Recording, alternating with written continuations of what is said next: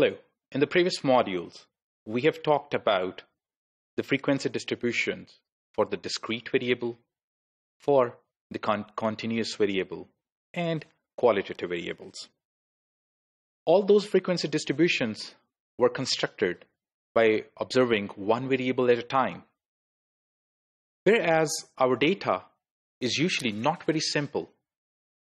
It contains more than one variable at a time.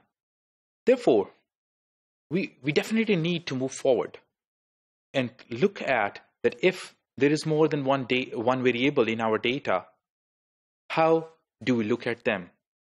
Right now in this module, we will be talking about the use of qualitative variables, that how we construct the frequency distribution for two or more than two qualitative variables. But in this specific module, our major focus is going to be only on two qualitative variables. Let's take the data. That was vaccination data, and we already discussed it in the previous modules, where we do have two qualitative variables. One is sex and other one is status. So if we look at the whole data, definitely it may not be very easy to summarize these two variables altogether, which we observed earlier, that we have a variable sex, we have a variable status, and these are their frequency distributions. In these frequency distribution, though as univariate frequency distribution, we are having 6 males, 4 females, and the status talks about 4 having 0 and 6 having 1, whereas in total we have 10 respondents. These two frequency distributions are univariate frequency distribution because of the reason they only talk about one variable at a time. But to step further, if we want to look at two variables at a time, and especially two qualitative variables at a time, look at the grid of rows and column that's called cross tables. Cross table has one variable on the row side, that's sex, and other variable on the column side, that's status. Whereas each row will talk about each category that's available in our categorical variable. Like in the sex, we have two categories, male and female. In status, we have two categories, 0 and 1. The last column and the last row are the column totals, which are also called marginal totals. Whereas this specific column, this specific cell is called grand total. Now, we already know that in our data, we have 6 males and 4 females. On the other hand, we have 4 that has status 0 and 6 are those who have status 1. Let's look at the data to fill in these joint totals.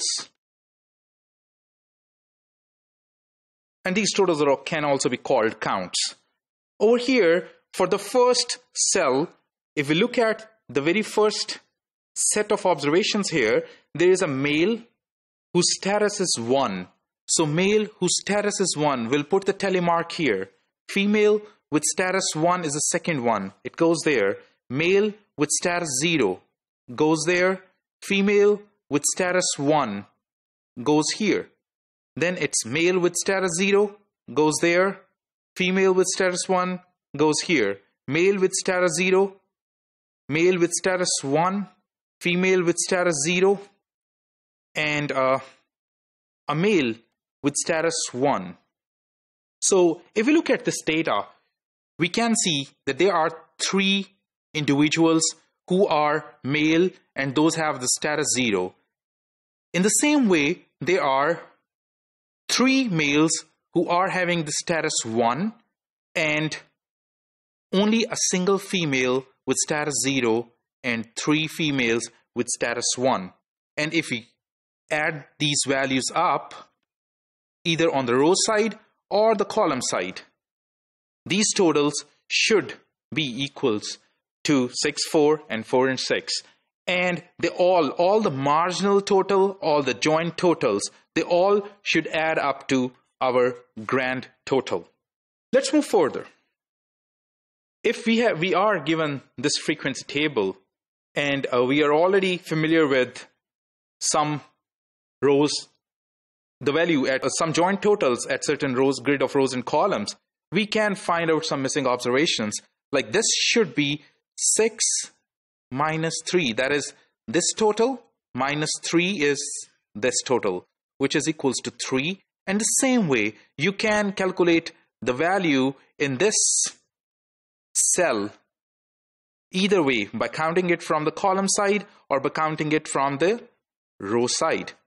So it could possibly be 4 minus 1 equals 3, or we can also do 6 minus 3, 6 minus 3, and that should also be equals to 3.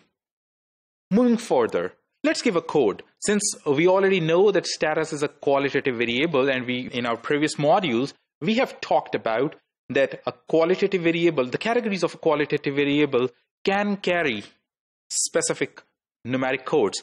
By the way, having these numeric codes does not necessarily mean that status is a quantitative variable now. These are just the codes. These do not make these variables as a numeric variable. They still will be qualitative variable. So over here, if we say 0 represents not having a disease status and 1 represents having a disease, then in our data, we can look and interpret this table in different dimensions. It all depends upon what goes into our denominator of this fraction. Like in the first one, if we divide 3 by 10, we actually mean we are looking at the proportion of individuals who are male and do not have a disease. So in total, there are 3 males who do not have any disease in our data. If we take the proportion with respect to the grand total, which is 10 here, and multiply it by 100, the answer is going to be 30%, which shows that in our whole data, there are 30% males who do not have a disease. Similarly, for females, if we divide 1 by 10 and multiply it by 100, it gotta be 10%, which means there are 10% females who do not have disease in our data. Moreover, we can look at this table in its marginal totals. Like if in the third one, we will divide 3 by 6. What we actually mean is that among the males, among the male group, there are 50% of the male do not have a disease, whereas the 50% of males do have a disease. And the same way it goes for the fourth one. When we divide 1 by 4, it means there are 25% females who do not have a disease, and we can also say that among the females, there are 75% females who do have the disease. So there are multiple different ways to interpret this cross table. So cross tables are generally discussed according to their order. In general, we say that a cross table is of order R cross C, where R represents number of rows and C represents number of columns. R is the number of categories of a qualitative variable on the row side, and C is the number of categories of a qualitative variable on the column side.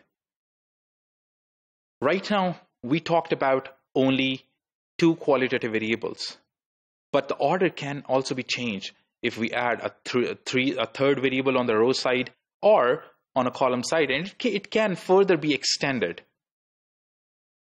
The table right now we discuss is called a 2 cross 2 cross table. where we had 2 rows and 2 columns, which represents that for the variable on the columns on the row side, we have 2 categories, and for a variable on the column side, we have 2 categories as well. Cross tables are widely used to measure and discuss the amount of association between 2 or more than 2 qualitative variables. This whole procedure is recognized in many softwares by the procedure of cross tabulations or cross tabs. Cross tables are also known as contingency table. And when we perform the whole analysis using cross tables or contingency table, we call it contingency table analysis. Thank you.